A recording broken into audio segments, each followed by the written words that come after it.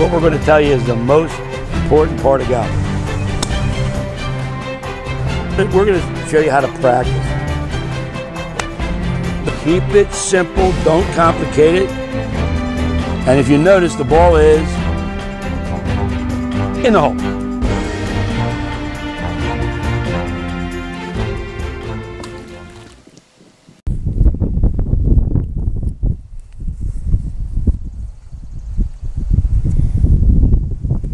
What are you doing? I'm looking for my ball. It's out in the middle of the lake. What are you crazy? Well, I can't. What are you going to do now? Well, there's no lifeguards here, so I'm going to take a clear shot from over there. What am I doing here? My life.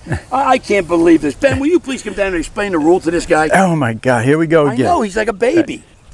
Bill, you clearly went in a water hazard marked by yellow stakes. You have three choices here.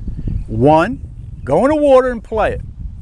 2, you can go back to the tee and hit another shot.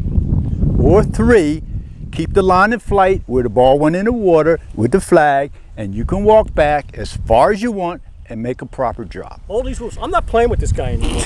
Well, hit it out of the water. I'll give you $100. That's the rules. Thanks for watching our tip of the day.